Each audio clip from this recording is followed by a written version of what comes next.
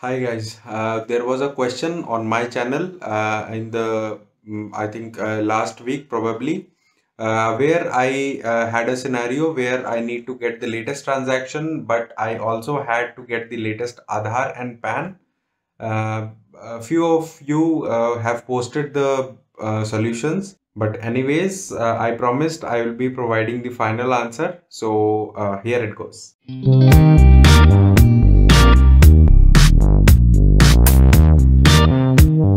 Let me revisit what the question was. So I gave the scenario that let's say we have such kind of data. Let me explain it. That we have names, transaction date and IDs, but the transaction amounts for that may be depending upon different dates, but what we actually need is the Aadhaar and PAN cards for the people who are watching in India, may be very well aware of what Aadhaar and PAN is. Otherwise, the Aadhaar and PAN you can consider something which is unique about any particular person. So the ask for this is that I need the latest transaction for every person along with their Aadhaar and PAN, that is these two columns. Provided that the transaction date obviously should be latest, but in case any of these two columns is missing, the value of any of these two columns is missing, just take the value from the last transaction of that person, and that certainly will be having. You can consider this as when this person registered. So he either would have provided both or any one of them, and if he has missed something, he will surely be asked to provide that when he made the transaction.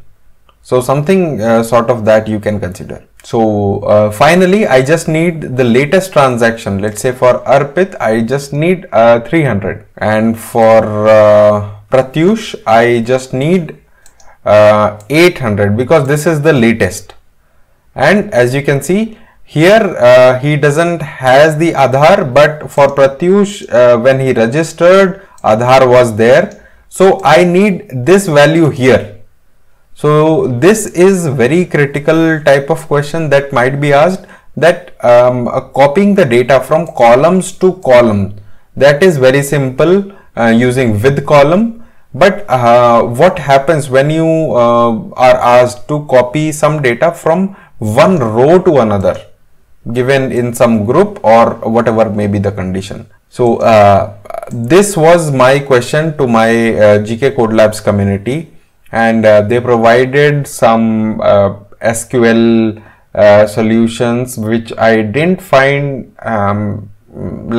they were very close. They were correct, but they were not very much configurable, and I promise that you can try all this, but I'll provide the solution. So this is the session where I'll be providing the solution. Code I have written. I'll tell you what approach I have taken. I think without going into the code itself, I can tell you what approach I have taken. So right now here you can see there might be chances that like for Pratyush, you can see I can take Aadhaar value as the lead or lag functions as well, the previous value for that window. Let me color code it.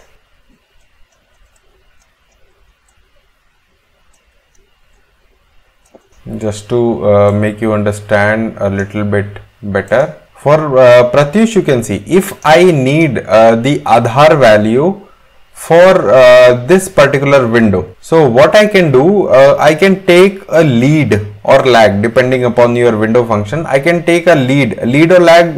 It does nothing, but for that particular group, it will take the value of next column. So easily this can be copied here, right, with a lead function. But what if your window itself is not definite? So I can have 50 transaction for Arpit, 50 transaction for Vivek, Pratyush, Prashant, anyone. So I cannot provide a definite lag or lead value that you need to lead with one row, because in this case, as you can see, it needs to lead with 2 rows. Then only this value will get copied here, right? So in that case, what you should do, and that is the requirement. I need the latest transaction. First of all, latest means the latest date, and I need these 2 values are mandatory. If it is missing, I need to take it from the last transaction. So this should be here, something like this. And similarly, and I need the latest, so this doesn't matter for me. So in such cases, when you are supposed to do something on the window function and you are provided to get all the values, you can try it out on yourself, but there is no other option than doing a self join. So basically what you have to do is do a self join, where take this table. I'm telling this theoretically first, so I believe that is most important in such kind of use case. So what you have to do is take the latest transaction for each name in this case, or each group keys, which is name in this case. Like Arpit will be one group, Vivek, Pratyush and Prashant. So total 4 groups.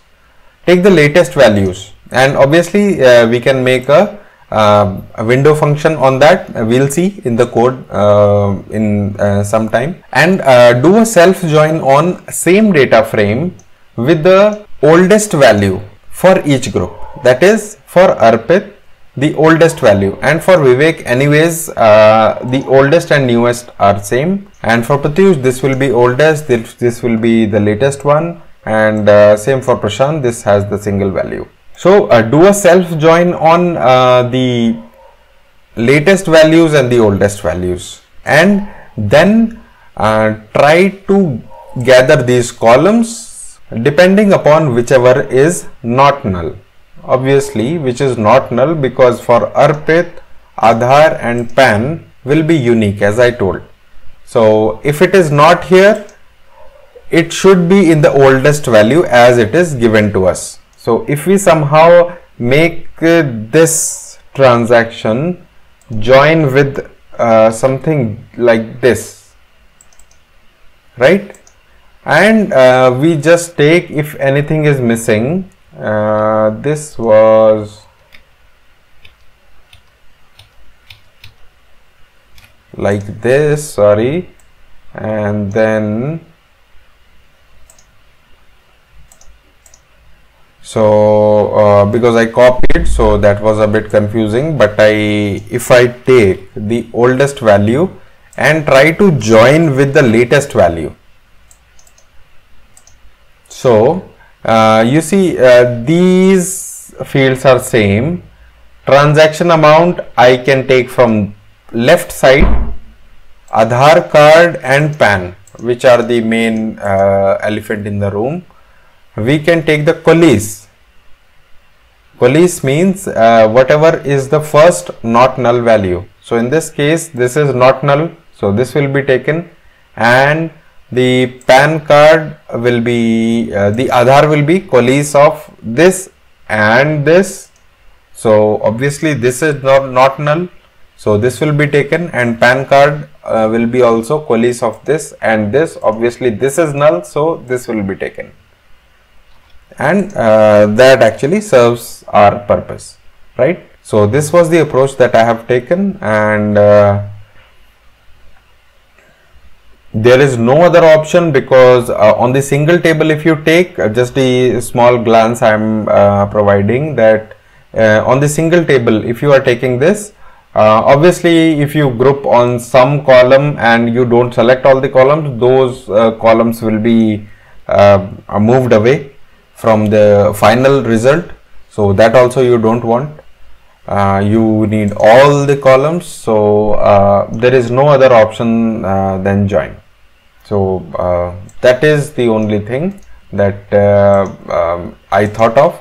If you have any other solution, just let me know, and let me walk you through with the code that I have written for this. So you can see the data I have read, and the matter columns and all you can ignore right now, whatever I have dropped. So two window specs I have created, which will be partitioned by name, because we need everything with name, and then we want to order by transaction date. So there will be two window specs. There will be ascending and descending. The descending one obviously will have descending, and we can create rank columns, and wherever rank is 1 and 1 is sorted on ascending and descending. So basically it is sorting out on the first column of that window. Why this win spec? Because this acts upon the color that you are seeing, not on entire data frame. Then finally, when you do a self join, there are multiple issues in Spark internal architecture that anyways many Jiras are going on. So for that reason, just to simplify, I have written this 3 line of code where for the other table it will just rename it, so that we don't have confusion that what column has to be dropped or taken. And then we do a self join, and we can take Aadhaar and PAN. You can see I am taking a coalesce of Aadhaar and new underscore Aadhaar and new PAN, and new PAN, which is nothing but the same column of the oldest record, which are renamed to new underscore the column name. So for the oldest record, it will be new underscore PAN and new underscore Aadhaar. And our final data frame can be, obviously this will be the final data frame, but it will have the both fields, and we don't need new underscore fields and all. So I'm just dropping it using the fold left. I believe you know fold left, just for the recursive operations we used it. I have already explained. If you have any confusion, just let me know, and let me run it. Something happened. I think something. Okay, okay, let me run it again. So you can see the data is perfectly copied. So Arpit has the latest transaction 3, which is this one, and then transaction ID 382, the latest one, and 300 is the transaction amount, and this anyways I copied that. Yes, this was earlier. So PAN was not here. I just did Control Z just to be clear. So PAN was null, and right now you can see PAN is there. And for let's say Pratyush, you can see the transaction amount. The latest is 5. First of all, the date. So 5 is the latest, and transaction amount 800, and here the Aadhaar was missing, but you can see Aadhaar has come here, right? So that was the basic ask, and I hope that was clear with this code and the explanation. If you still have any questions, just let me know. But this was a critical question that was been asked in one of the interview, and this was the solution here on GKCodelabs. Thank you guys for watching this video, and please subscribe to GKCodelabs if you really liked it. See you later.